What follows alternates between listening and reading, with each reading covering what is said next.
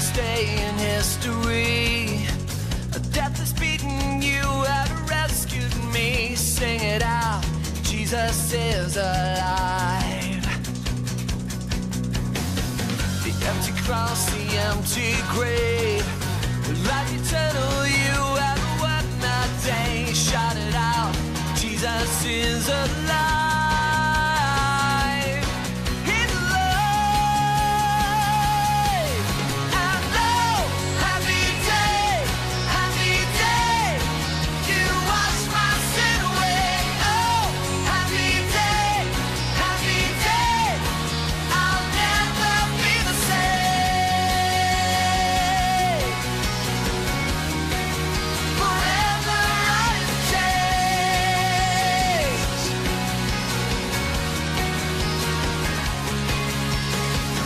When I stand in that place, free at last, meeting face to face, I am yours, Jesus, you are mine.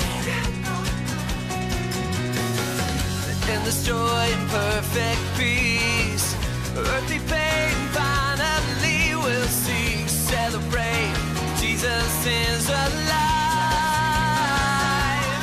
He's alive. And oh, happy day, you wash my sin away. Oh, happy day, I'll never be the same. No, forever I am changed.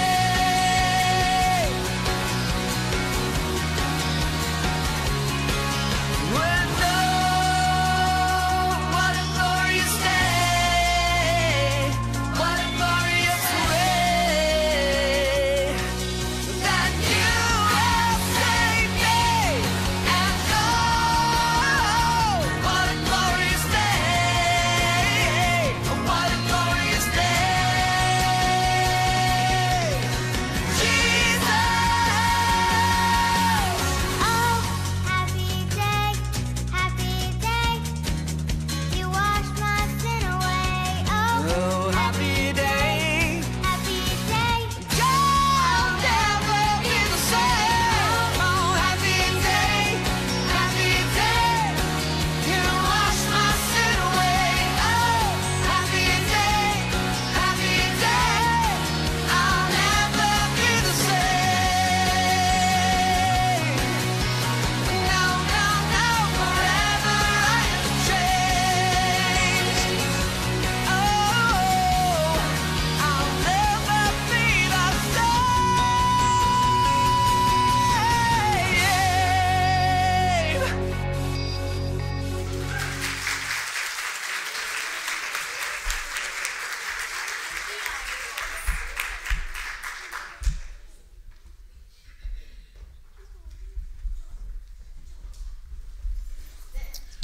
All right, let's give our kids one more round of applause as they head out.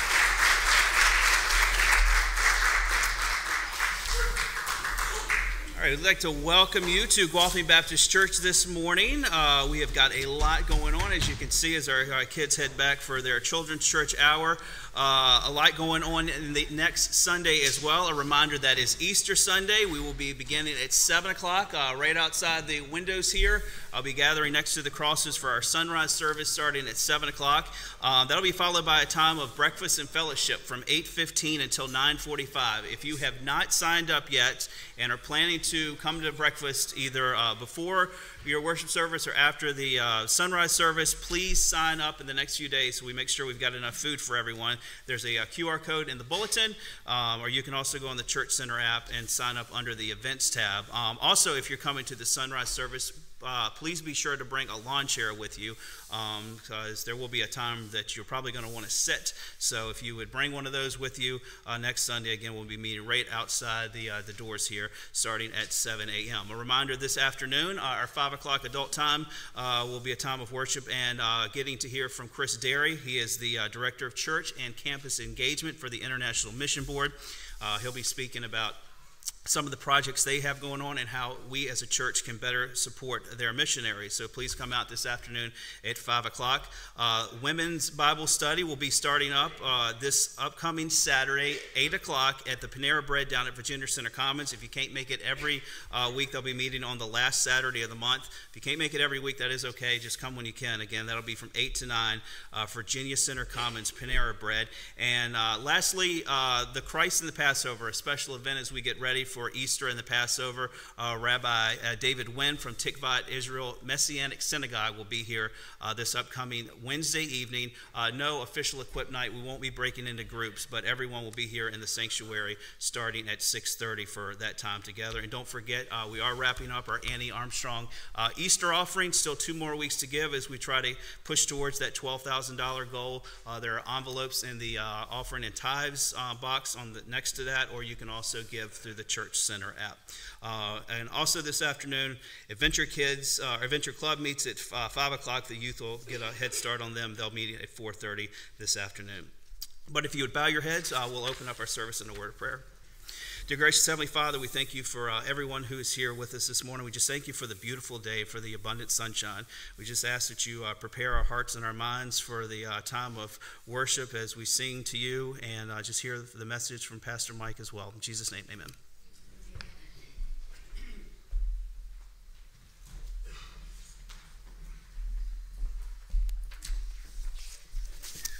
Good morning. So almost as soon as VBS was over last year, I started getting the sneak peeks of the themes that they presented. And there was one in particular that I thought for sure I was going to use. The theme was fun, it was super colorful, and I knew that the decorations were going to be amazing. So I started with all these great big plans, but then they released like the music and then the biblical content, and I knew that it wasn't the right fit. And so I was disappointed and knew I had to find a different theme. I recently read a blog that referred to VBS as the Super Bowl of kids ministry. We all know that the Super Bowl is about more than just the football game itself. I know personally I watch the Super Bowl for the commercials, the food, and the music halftime show. Similar to the Super Bowl, in order to be successful, we feel like VBS has to have it all. It's got to have really good music, the decorations, and the biblical content. But as I started looking at the other themes and trying to figure out which one to use for us this year, God again reminded me that the message being presented and the biblical content was really the only thing that mattered. Everything else can be adjusted around that. And so with that, I realized that for this year, there was really only one clear choice that we had. Our kids live in a world that's so different from the ones that any of us lived in. Life is hard. Stress and anxiety in even younger kids are at an all-time high, and opinions are plenty. Everyone has a personal opinion on everything, and phrases like love is love and do what makes you happy is thrown around and plastered everywhere. This gives our kids a false sense of hope and acceptance. I'm sorry, but not everything that's branded as love is love. And we're not supposed to do what just makes ourselves happy or even those around us happy. We're commanded to do what makes God happy. We are supposed to stand out. We are supposed to be set apart. We are supposed to find our identity in Him. Our kids need a strong foundation, a solid rock to stand on that reminds them of who He says they are instead of the distorted, confusing half-truths that the world is constantly throwing at them. This is exactly what our VBS theme for this year does. It shows kids a comparison between what the world tells them and what God is telling them, and then it backs it up with biblical proof. This is what our kids need to hear for the time in which they are living. But in order to bring about this message and to be able to give the VBS to our community, I need your help. So I set up a table in the foyer where you can go fishing to find your role at Vacation Bible School. So if you've already filled out my form and kind of told me that you wanted to serve in what areas, I kind of like plotted it in little tables on the board so you can look and see. You don't need to do it if you've already signed up. But if you haven't, you can go fishing and you can look at the different roles to see what holes need to be filled. And then you write your name on the back of the fish and you drop it in the bucket. And then Randall has a sign-up sheet for Family Fun Day, which we kind of use as our kickoff to VBS. And so we need a lot of help still to fill the spots there so we can do that. So now I'd like to share with you our theme for this year's VBS and welcome you to Breaker Rock Beach.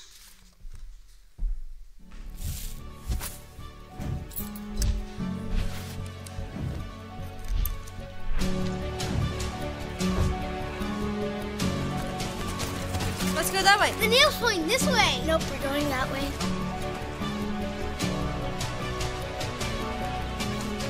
Wait for me, guys.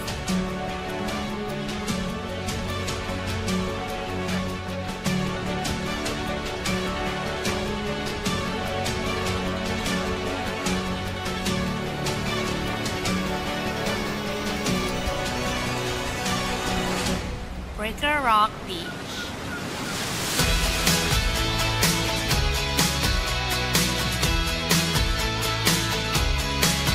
Take a walk along the coast, sand beneath your toes, take it all in, come on, let's go. Breaker Rock Beach. Among the shifting sands of Breaker Rock Beach, there's a rock that stands the test of time. Breaker Rock Beach. Kids will learn to look past the half-truths of the world to see the rock-solid truth of God's Word. There is a rock where we can build our lives. His name is Jesus Christ, and we will not be shaken at Breaker Rock Beach. Yeah, yeah. There is a rock where we can build our lives. His name is Jesus Christ, and we will not be shaken at Breaker Rock Beach. Don't miss Lifeway's 2024 VBS, Breaker Rock Beach. Breaker Rock Beach.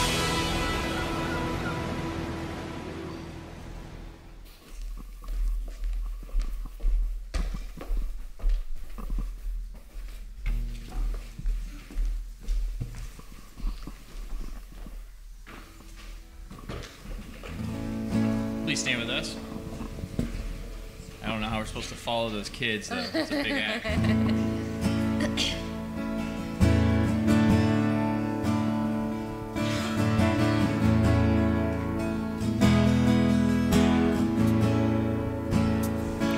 Oh Lord my God, when I in awesome wonder consider all the worlds thy hands have made, I see the stars, I hear the rolling thunder, thy power throughout the universe displayed.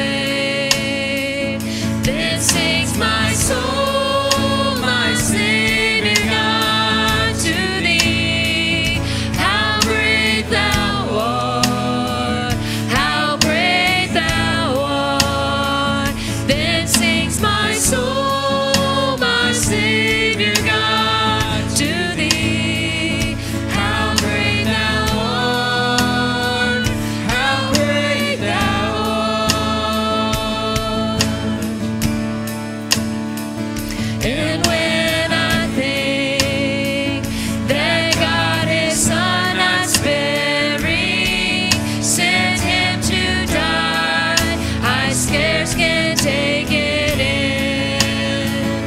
That on the cross, my burden gladly bearing, He bled and died to take away my sin. Then sings my soul, my Savior God, to thee. How great thou art, how great thou art. Then sings my soul, my Savior God, to thee. How great thou art, how great thou art.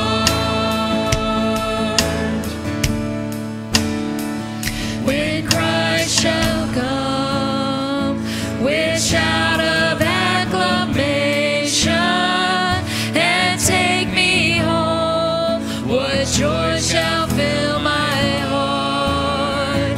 Then I shall bow in humble adoration and there proclaim, my God, how great thou art. Then sings my soul, my Savior God, to thee. How great thou art, how great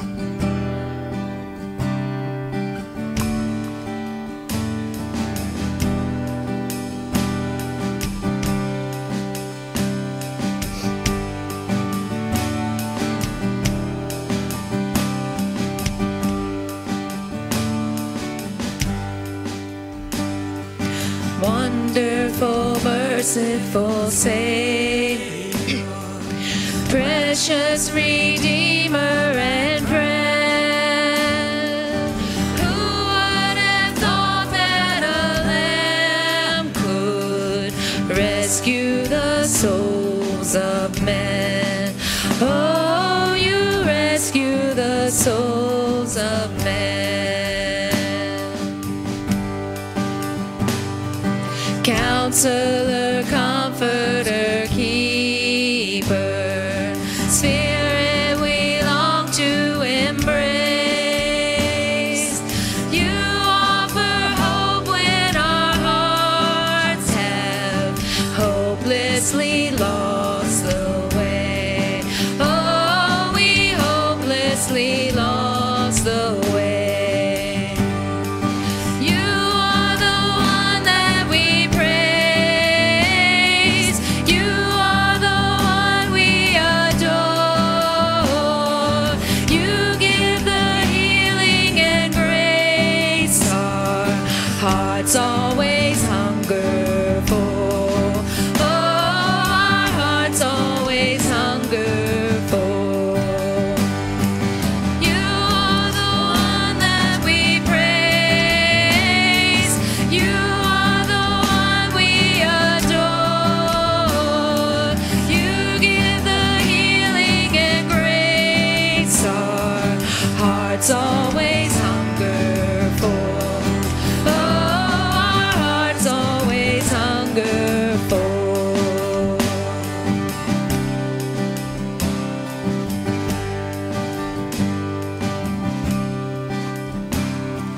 Almighty infinite Father, faithfully loving your own.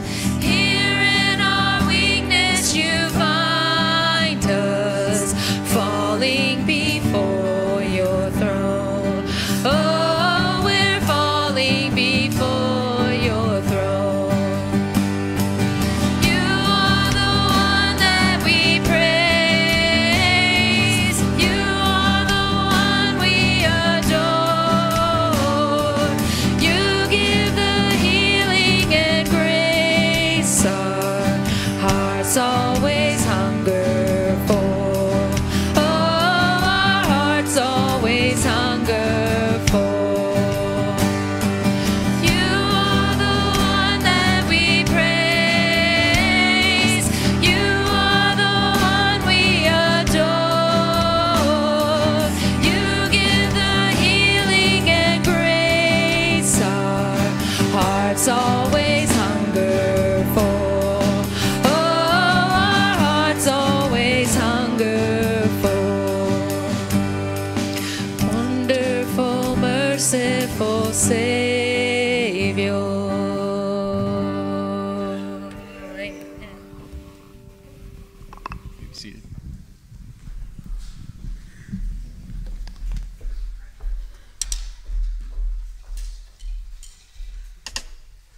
Good morning. What a beautiful day to be in the house of the Lord. Amen. Amen. One more time, a little better. Okay, yeah, that's better. I like the big David amen over here, man. I can feel it. I love it. So this is just an awesome day to be here to just worship God with all we have. What I want us to do is we need to just take a moment and just be quiet. Still our hearts, still our minds, leave everything of the world outside those doors and focus our attention fully on worshiping a loving Savior. So let's just take a few minutes and spend some time with the Lord.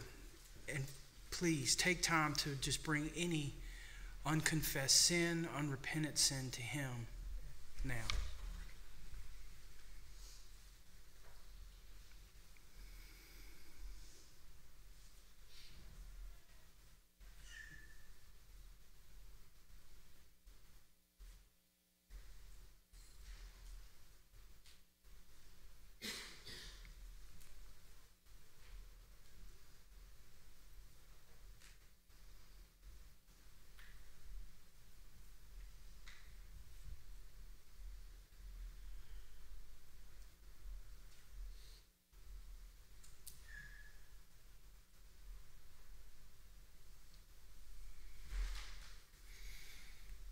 Amen. If you have your Bibles, please turn with me to the Psalms. That's with an S, Denny. And we're going to be looking at Psalm 24.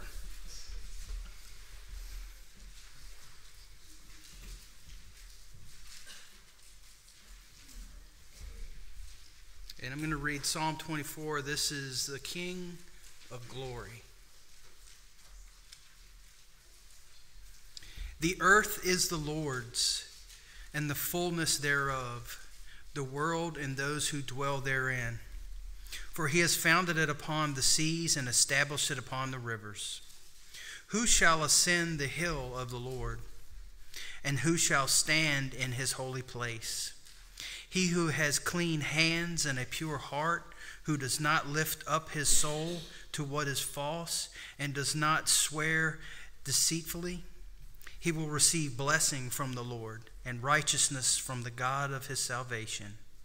Such is the generation of those who seek him, who seek the face of the God of Jacob. Lift up your heads, O gates, and be lifted up, O ancient doors, that the King of glory may come in. Who is the King of glory? The Lord, strong and mighty, the Lord, mighty in battle. Lift up your heads, O gates, and lift them up, O ancient doors, that the King of glory may come in. Who is the King of glory? The Lord of hosts. He is the King of glory. Let us pray. Most gracious, holy, loving Heavenly Father, O King of glory, we thank you so much for this time to be in your house, to worship you, to turn our hearts and our minds towards you, to turn away from the things of this earth, to focus on you, Lord. Father, thank you for loving us. Thank you, Lord, for your Son that shed his blood and died and took on all your wrath for our sins. Father, I ask and pray for each and every person here, for every heart and every mind, that they will be open, that you're preparing them now to receive your word. You're preparing them now to just hear your word. You're preparing them now to turn to you and to just turn over and repent. Father, we thank you so much, and we pray for our pastor today as he brings a message, Lord. Lord, I pray, and I know that it is the message that at least I know one person in here is to hear today. Father, thank you for drawing us to you. Thank you for being with us and loving us. We pray this all in Jesus' name. Amen.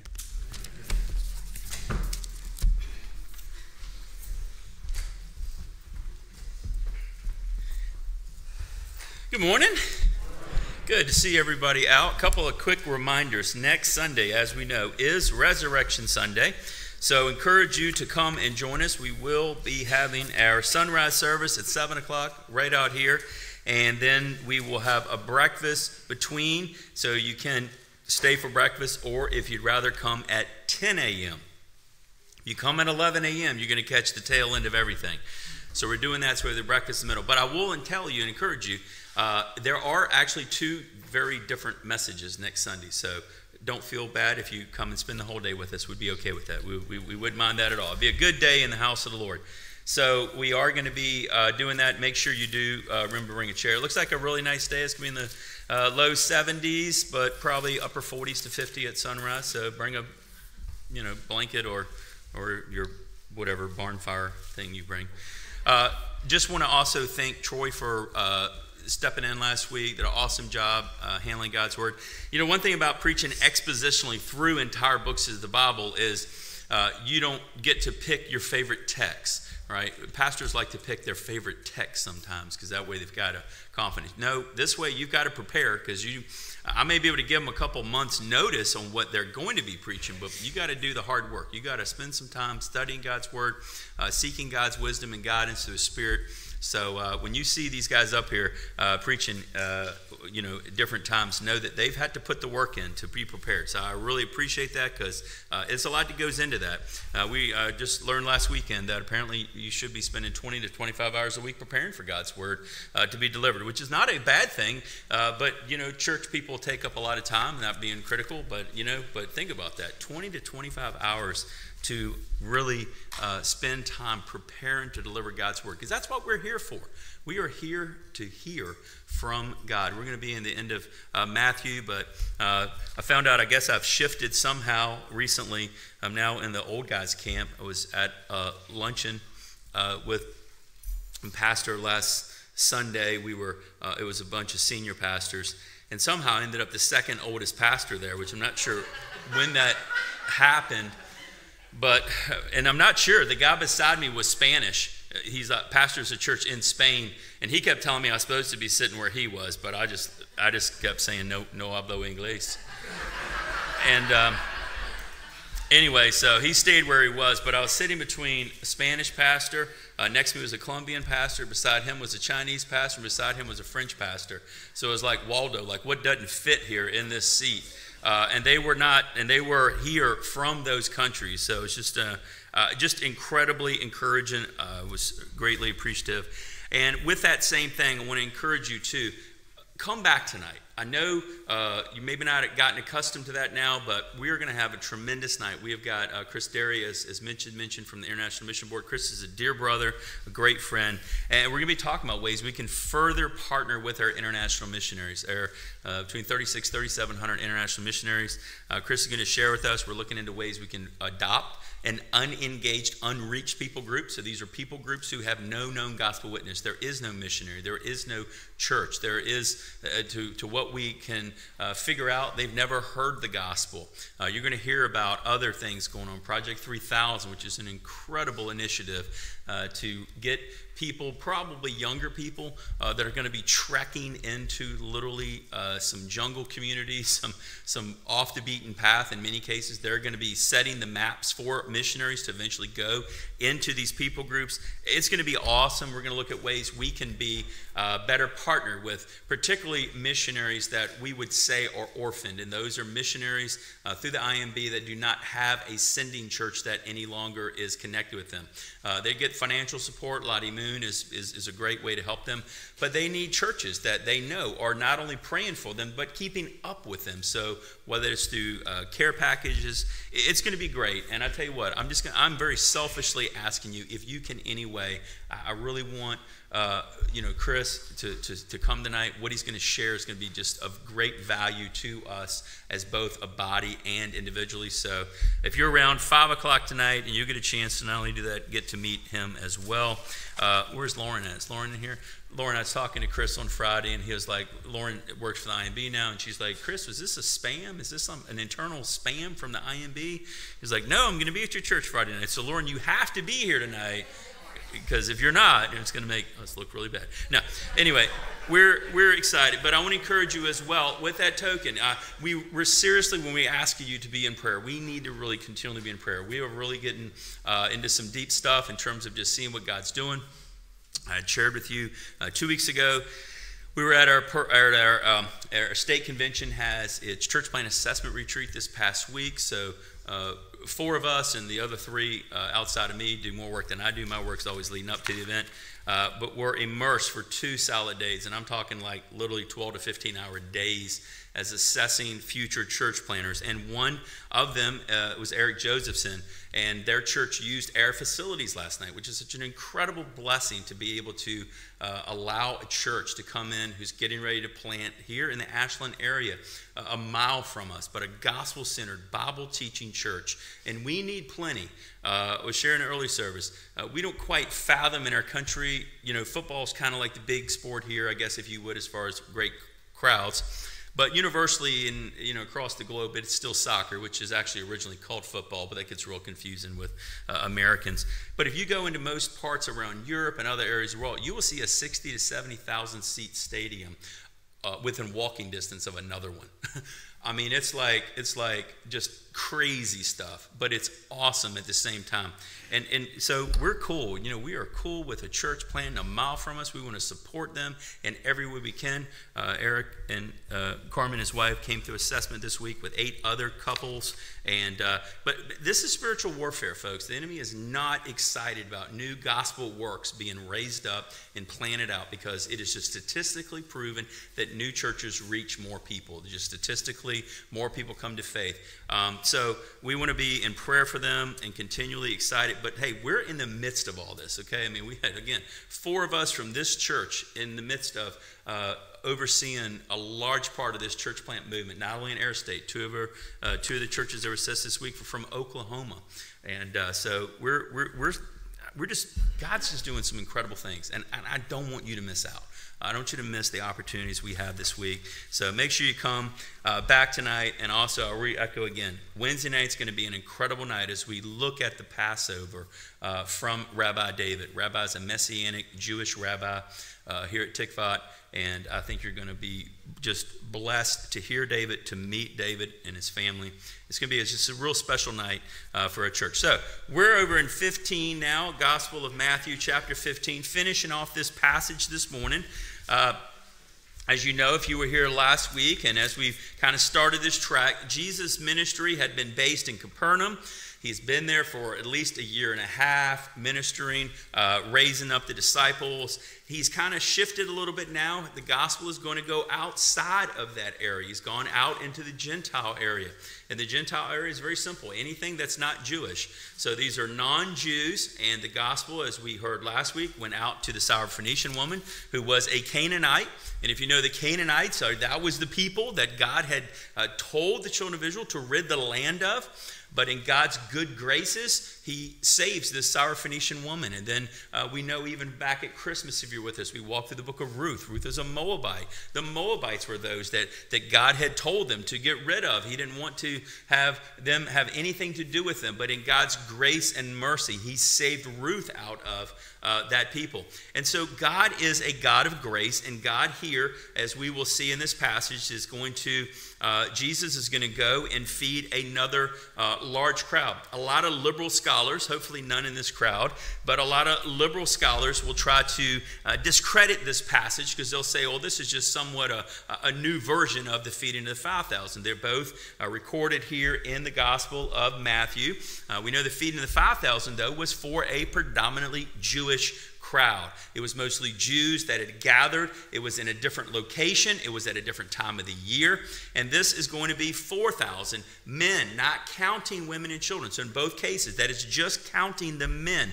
There are different amounts of baskets that are both used to distribute to the crowds and the fish, and in both cases, different number of baskets were gathered together. In this message this morning, we're going to be looking at 7 loaves, and then 7 baskets were full. They were a different type of basket in the feeding of the 5,000. It's a much more smaller basket that was passed around.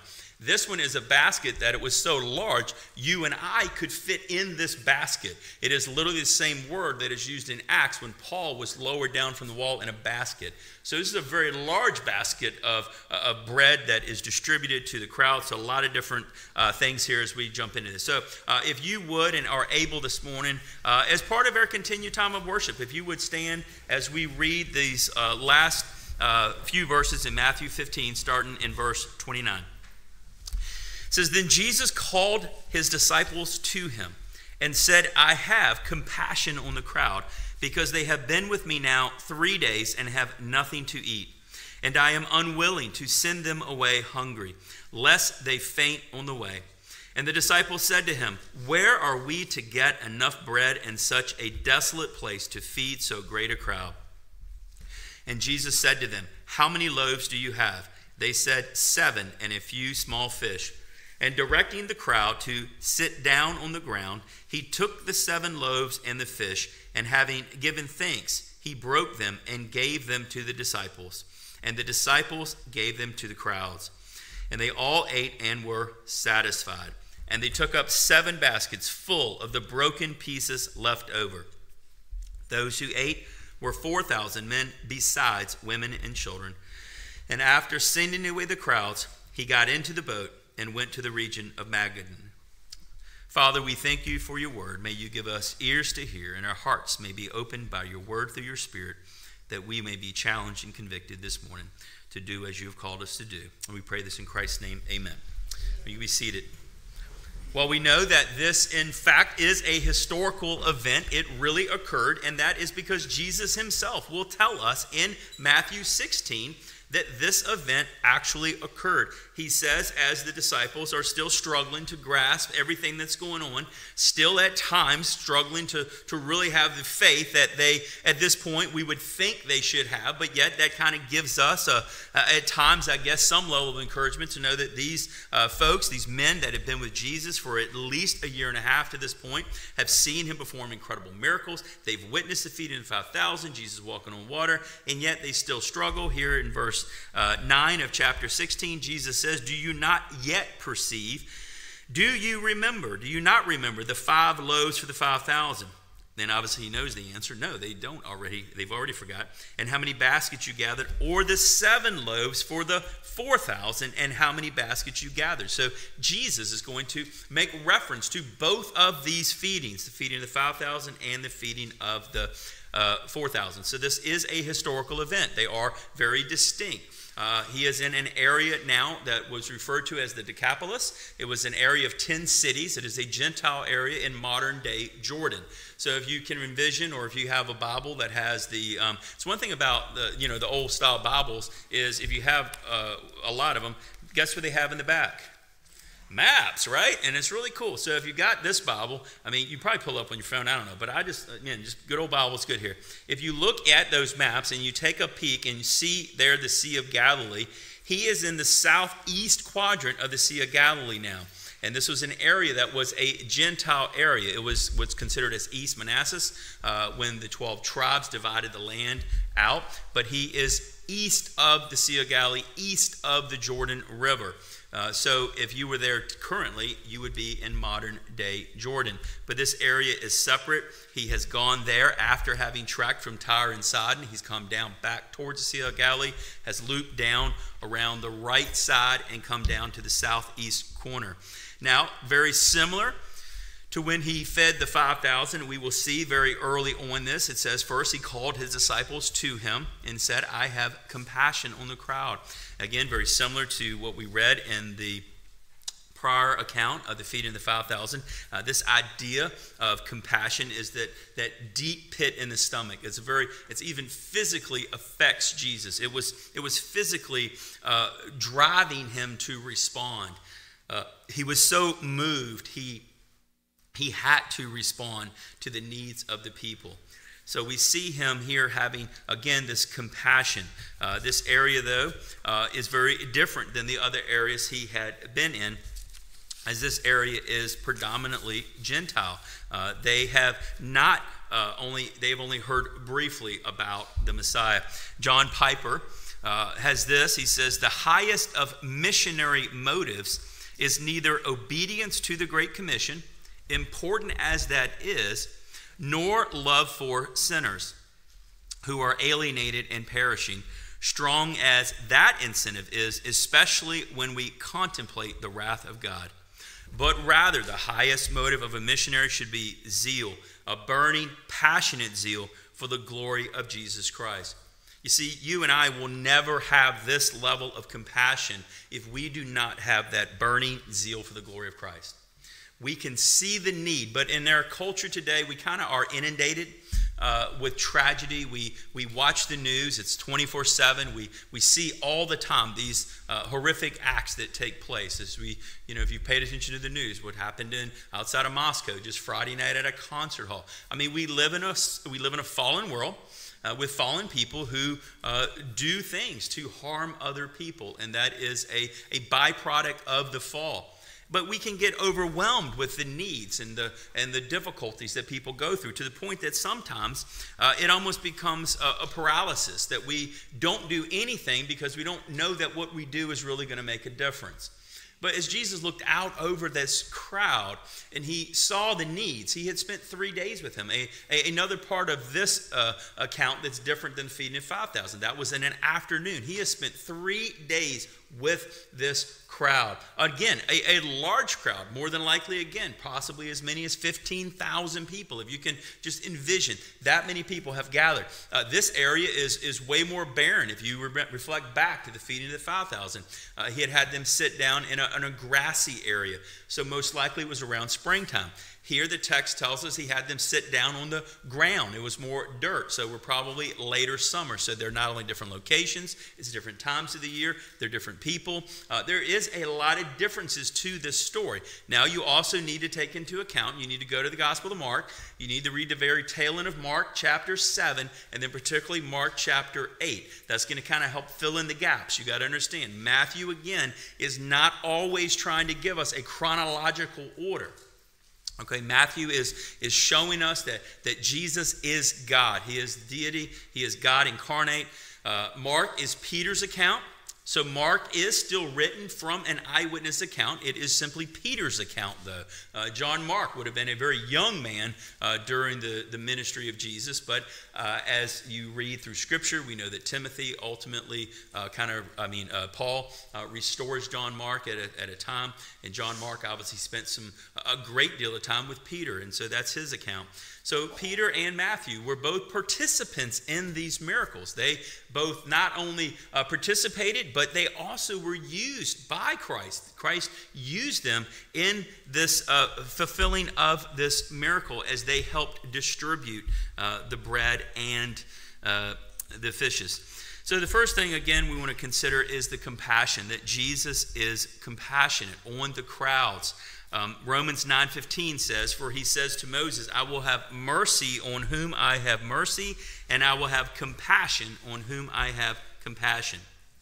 Now, we've seen this throughout the Gospel of Matthew. Back in just the last chapter 15:32, we saw that Jesus said, I have compassion. We saw in Matthew chapter 14, verse 14, says that Jesus went forth, saw a great multitude, and was moved with compassion. We even back into chapter 9 of the Gospel of Matthew, in verse 36, Jesus looked on the multitude, and it says he was moved with compassion because they were scattered as a sheep without a shepherd. God is a God of compassion. He is a compassionate God. He came and he took on flesh and blood that he could live amongst us, that he fully understands all areas of struggle and hurt. Here in this passage, they are bringing people to him. In Lamentations, we read that, but this I call to mind, and therefore I have hope, for the steadfast love of the Lord never ceases. His mercies never come to an end. Amen? That's good news, that God's mercies never come to an end, that they are new every morning, for great is your faithfulness. I believe there's a pretty good old hymnal song by that title. The Lord is my portion, says my soul, therefore I will hope in him. God is a God of compassion. He is a God of grace and mercy. And then even over in the book of Jonah, and you remember Jonah. Jonah was kind of like this reluctant prophet. He didn't really want to do what God called him to do. Not only did he not even really want to do it, he kind of got mad at God for telling him to do it. You know, I mean, and live to tell the story, right? I mean, I'm thinking you start telling God not only you don't want to do what he tells you he wants you to do, but then you get angry at God. I'm thinking, all right, what's coming next, right? It's going to be a lightning bolt. What's going to happen, right? But God used Jonah even through Jonah's disobedience of not wanting to do what God called him. So look at Jonah chapter 4, though, because again, we're going to see God's great compassion. He had been called to go to the Ninevites, and he didn't want to go to the Ninevites. He was like, you know what, God, I'm okay if they just get wiped off the face of the earth. If I never have to see a Ninevite, that would be okay with me. But God is gracious and mercy. Again, the Ninevites were not a people that the children of Israel were to really have any interactions with. That would be in modern-day Syria. Chapter 4 of Jonah, starting verse 1, said it, but it displeased Jonah. But it displeased Jonah exceedingly, and he was angry. And he prayed to the Lord and said, O Lord, is not this what I said when I was yet in my country? That is why I made haste to flee to Tarshish. And notice what he says, there's such a great reminder. For I knew that you are a gracious God and merciful, slow to anger and abounding in steadfast love and relenting from disaster. Amen? Aren't you glad? Because, by the way, that's you and I's story, right? Because of God's mercy, when we were not looking for God, newsflash, folks, you have never looked for God, okay? You did not have a time in your life that you woke up and just said, you know what, I think I'm gonna seek out. No, God's Spirit is what worked in you to even give you the ability to have that thought.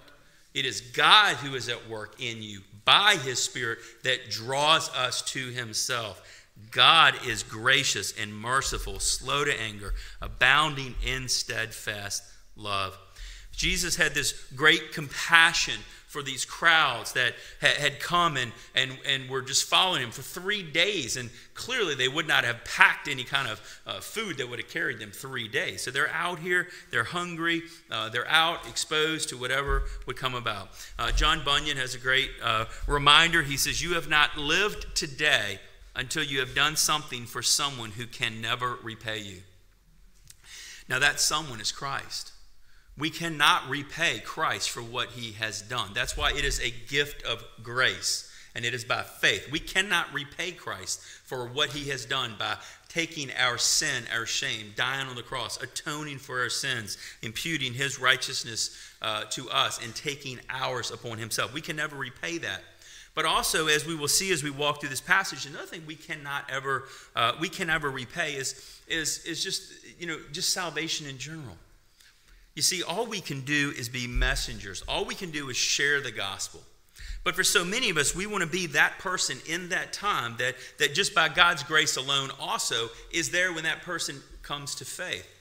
But you understand that God's the one who did the work to begin with, and you don't know how many people over the years have been praying, how many other people have been faithfully sharing the gospel, and you just had the privilege of being there.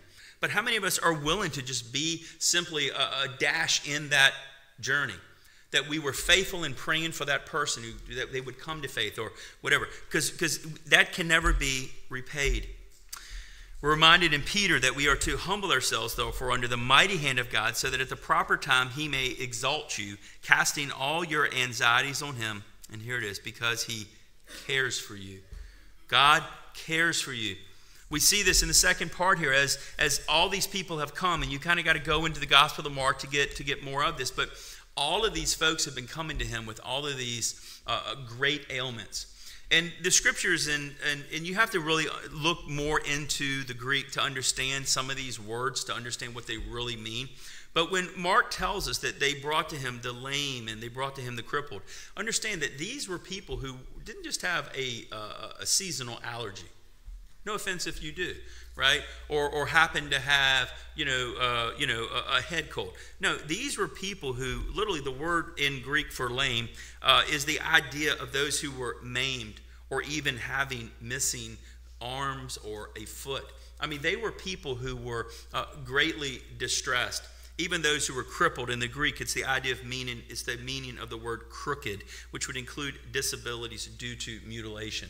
So when the Bible talks about the fact that Jesus healed these people, he is literally restoring a hand to someone. He has given them literally parts of their body that did not even exist. Only God can do that. None of these false prophets, these false, charlatans out there today, they fake a lot of stuff, but you can't make a hand reappear.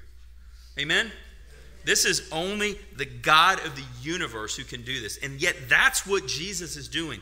He is restoring people to their original. He is healing all forms of ailments and all forms of disabilities.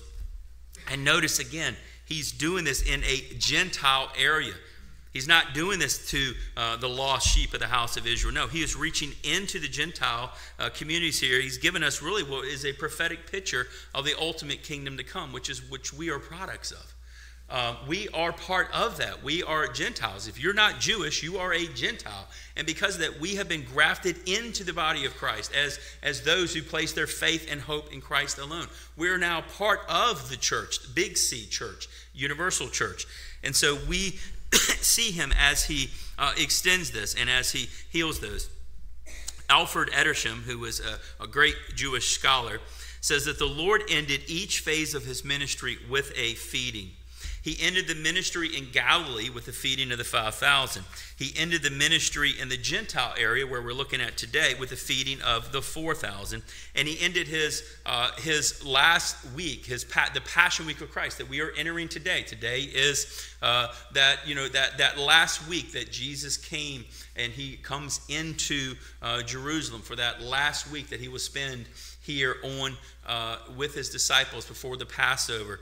We're about not quite a year from that in this timetable. He's been with the disciples, training them for about a year and a half. He's got probably a little less than a year left with them.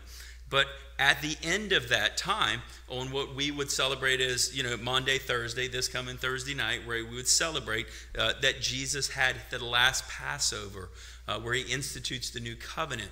Remember, we have a time each month that we gather and we partake in the Lord's Supper. But don't forget, it was a supper. It was dinner. So we see this throughout his ministry. He so often ended his ministry with a feeding. And we now are beneficiaries of that we get to feed off of the very Word of God. We have a completed revelation. We have a completed canon of Scripture that we can feed off the goodness of God that he has provided for us. Hebrews, the author of Hebrews, says that since then we have a great high priest who has passed through the heavens, Jesus, the Son of God. Let us hold fast our confession, for we do not have a high priest who is unable to sympathize with our weaknesses. Jesus sees the crowd. He really sees them. We get so consumed, and I'm not faulting this. It's just a reality of our fallen self, that we get so consumed with things in our own world and things in our own life and the things that we kind of get caught up in, that so often we forget to see those that are around us, that there are those around us that have need. There are neighbors, there are workmates, there are family and friends. There are those that have needs, and some of those are physical needs, some of those are different type needs. But understand that even with those needs, as we seek to minister and to care for those, it cannot be done apart from the gospel. If you do it apart from the gospel, then you are a government agency, right? If you are just meeting needs and you are not including the gospel, then you're no different than any social service out there. We do all that we do so that the gospel can ultimately be proclaimed. To feed those that are hungry and clothe those that are in need. To do any of those things. Not that those things are bad, but to do those without the gospel is actually nothing more than just helping them to feel better in the moment. But we're not giving them the actual hope that they need, that you and I need. We see this in this passage, especially in Mark's gospel, that the lame began to walk, the cripples had their little missing limbs restored, the blind began to see, the mute began to speak, and so on. We see miracles after another. James reminds us that what good is this, my brothers, if someone says he has faith but does not have works? Can that faith save him? If a brother or sister is poorly clothed and lacking in daily food, and one of you says to them, go in peace, be warmed and filled, without giving them the things needed for the body, what good is that? We need to care for people. We need to work to help people if it's though ultimately to share the gospel. Martin Luther says we are saved by faith alone, but the faith that saves is never alone. We are called to share. Our faith is an active faith. We aren't just we're saved and then that's it. No, we are active in our faith. 1 John chapter 3 says, but if anyone has the world's goods and sees his brother in need, yet closes his heart against him, how does God's love abide in him? Little children, let us not love in word or talk, but in deed and in truth. Jesus not only saw the crowds, he responded. He healed, he fed them, he shared the truth. Charles Spurgeon says that the Lord's mercy often rides to the door of a heart upon the black horse of affliction. You ever notice so often when we are in those despair times, those difficulties, that so often when we kind of feel more the presence of the Lord, but look, he's always there. It's just those are the times that we become more desperate for him. But what would happen if we had that sort of desperateness at all times? And we see Jesus is breaking down every barrier there was. Again, understand that as just in the prior last week, I mean, the Gentiles are referred to as dogs. They're not referred, they are unclean, they're nobodies. They are told to stay away from the Gentiles. There are people that you and I probably think there is no hope. There is no way this person has been hardened. And yet God, in his infinite wisdom and in his sovereign hand, there is still hope. As long as they are breathing, they still have time to respond to the gospel. We just need to be faithful to trust that God in his time, if it is God's desire to save that person, we need to be praying and sharing the truth. We need to have a concern for the lost. And that's the thing. We see Jesus is concerned for these people, but he's concerned for them is not just to heal them, not just to feed them. His concern is that they would know him, that they would come and trust him as their Savior. D.L. Moody says that we don't have to go to heathen lands today to find false gods. America is full of them. Whatever you love more than God is your idol. Right? Every Sunday morning when I'm headed here to church and I'm passing by this new arena down here in Henrico County where Virginia Center Commons is, every Sunday morning, 7:15 in the morning, packed out. Largest house of worship in our community. Largest house of worship anywhere around here. Except for they're not worshiping Jesus. I mean, people worship something. We all worship. What, though, and who do we worship? We can make, Calvin says, we can turn anything into an idol, that the heart is an idol factory. And by the way, most of the time, they're good things. They're not bad things, they're good things, because that's how we justify it, because we can put so many of these things ahead of the Lord. And we just have seen this.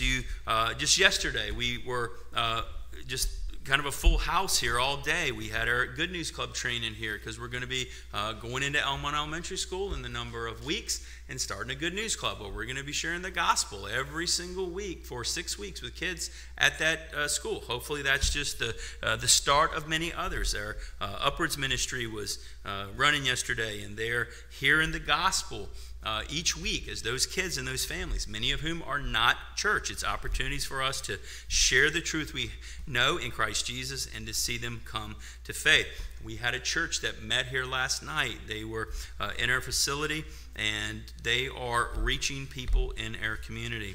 John Piper has this to say: missions exist because worship doesn't. Let that sink in for a second. Missions exist because worship doesn't. Worship is ultimate, not missions, because God is ultimate, not man. When this age is over and the countless millions of the redeemed fall on their faces before the throne of God, missions will be no more. You know, there's no mission work in heaven, right? There's only one thing we will do, and that is worship Jesus. He says it is a temporary necessity, but worship abides forever. I mean, we live in a day and time that, you know, we don't put a lot of stock into gathering with our brothers and sisters and worshiping Christ. We have all these other excuses. Well, I don't need to go to church to be a Christian. You're right. You don't have to go home to your wife to be married, but you ain't going to stay married long. And if somehow she's dumb enough to keep you around, then you know, it is not going to be a good marriage. I mean, if you never are home, I mean, if you're never there, that's not a good husband. Well, we're called to be the body and the bride of Christ, who died for us, who gave us life.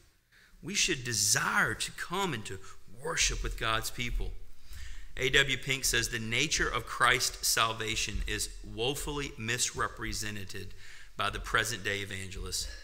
He announces a savior from hell rather than a savior from sin.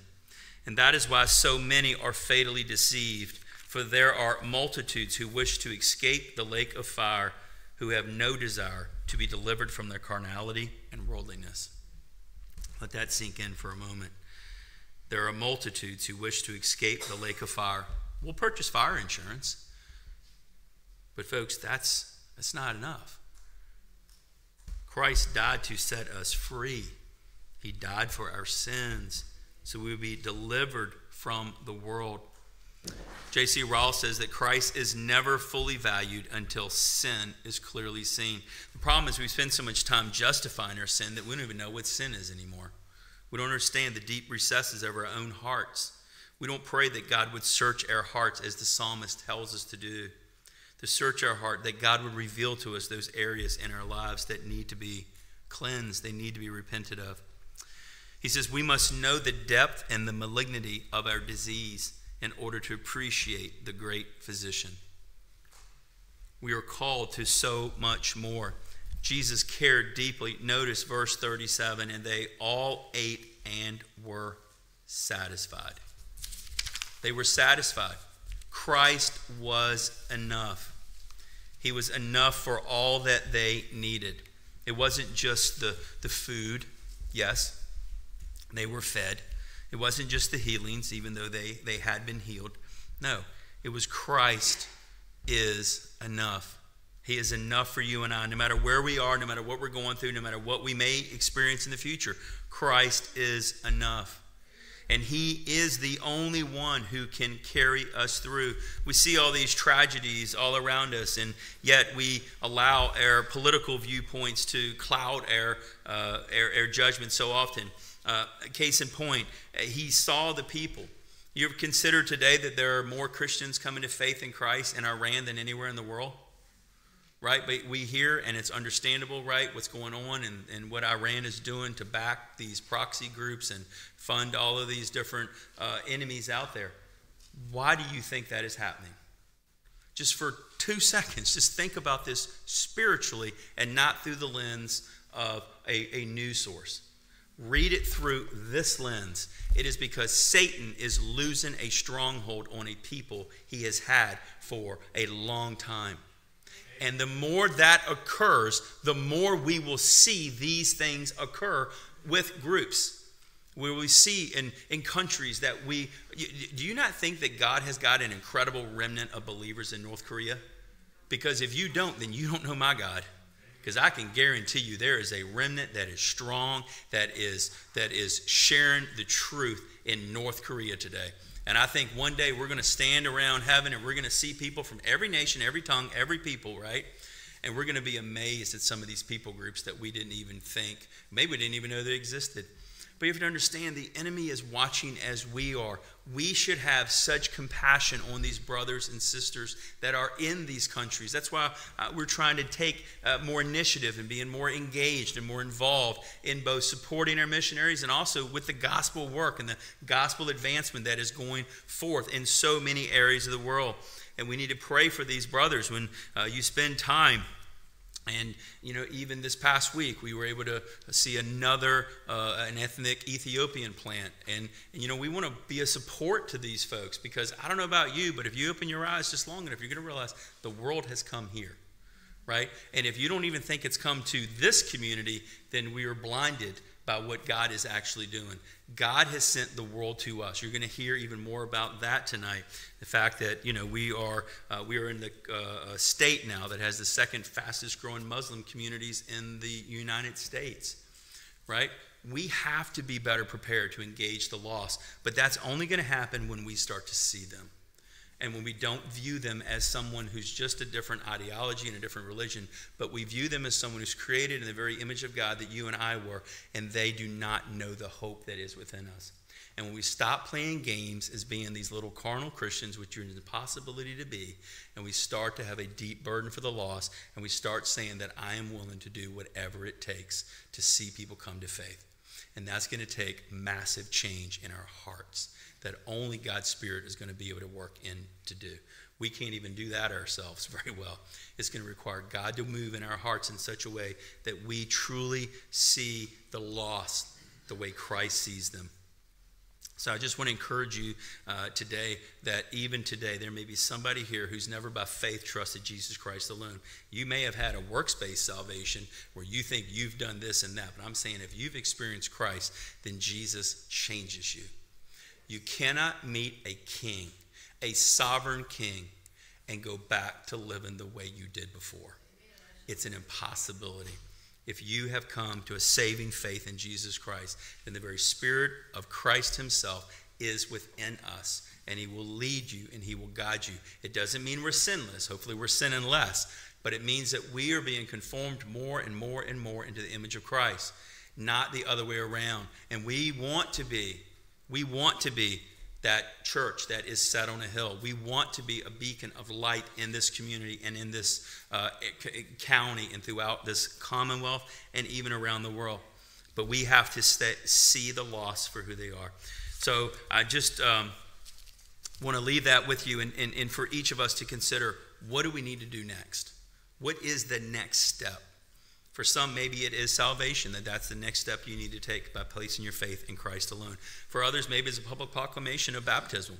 And you may have been baptized as a kid or something, but maybe you really hadn't had a genuine saving conversion, and now you have, and that means now you need to publicly proclaim that. Because your baptism before was just a bath. All right? If it was not based on a credible profession of faith in Jesus Christ alone, you just took a bath at church. All right? This is about salvation or allowing God to use those gifts, those talents, those abilities that he gives us by his Spirit to be used for his good and his glory, that we truly can give all we are because he and he alone is worthy.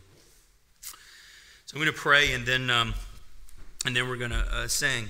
And I want you to really consider as we sing, "Great is thy faithfulness," that do we believe it and do we live it? Father, we thank you for the great truth of your word, that God, you have called us and you have set us apart for so much more, Father. But God, we don't do this on our own, that, Father, we can only do what we do through the power of your Spirit, God. So I pray that you would draw us. I pray that we would be people of your word, that we would desire to be in your word, because your word is going to continually just conform us more and more to the image of your Son, Jesus Christ. It's going to chisel away those areas in our life that we just have allowed to get hardened and calloused, or maybe there's pride or whatever else, those areas that creep in so easily, Father. We know they do. That's why we have to daily have that time that we confess and come to you. But Father, I pray if there's anyone here this morning, that you would draw them to yourself. I pray that for all the others, God, that God, we would understand what it truly means to surrender. That doesn't mean that, God, we are to make a vow of poverty, but God, that we would truly start to see the lost and understand that, God, all we have is yours. And then, Father, may you use all that we are for your good and your glory. And we pray this in Christ's name, amen. The song will be on the screen, but if you also want to sing along with the hymnal, it's page 96. Great is your faithfulness.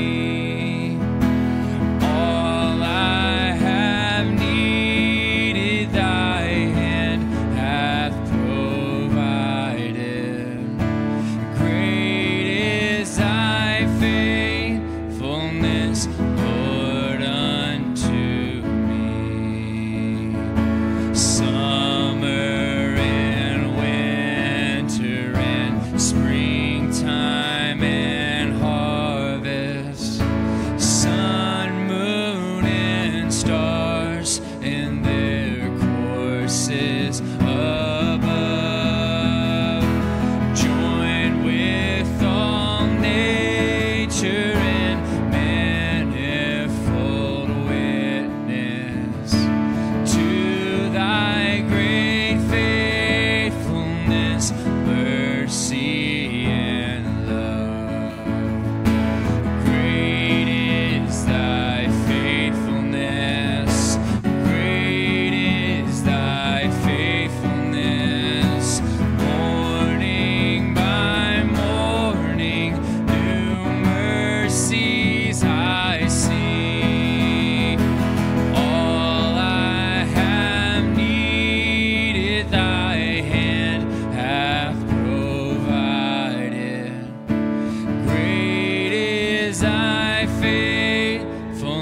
faithfulness, Lord, unto me.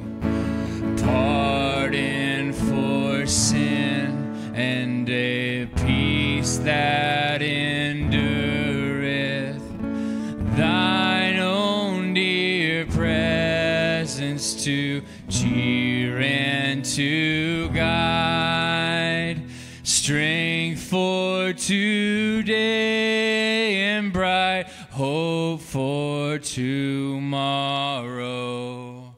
Blessings all mine and 10,000 beside. Great is thy faithfulness, great is thy faithfulness. Morning by morning, new mercies I see. All I have needed, thy hand hath provided. Great is thy faithfulness, Lord, unto me. Great is thy faithfulness, great is thy faithfulness. Morning by morning, new mercies I see. All I have needed, thy hand hath provided. Great is thy faithfulness, Lord, unto me. Bless you and keep you, and may his face shine upon you. I'm going to pray for us, but then I'm going to ask you to just take a couple of minutes. Don't move, don't leave, don't rush out. Just to reflect on what it is that we pray that the Word of God has hopefully stirred in your heart by his Spirit's leading. Arthur will start strumming, and that will be the time that we would ask you to then leave. But don't leave without taking this minute. Don't disrupt what God may be doing, speaking to those around you. Father, we thank you for you are so gracious and merciful and mighty. Father, you are faithful when we are not. You are loving when we are unloving. God, you are grace and mercy when we are not. Father, you have called us by name. You have given us new life in Jesus Christ. May we not take that for granted, that, Father, we too were once destitute and lost. But God, you came to us when we could not go to you. You drew us to yourself by your Spirit. And Father, we pray that may we be a reflection of the very glory of Christ in the way that we live our lives. As we leave from here this morning, may we go forth as ambassadors for Christ. May we be a representative that not only shows, but we share the hope we have within us. And Father, may all we do and all we say, may it bring glory and honor to our King, to Jesus Christ. Amen.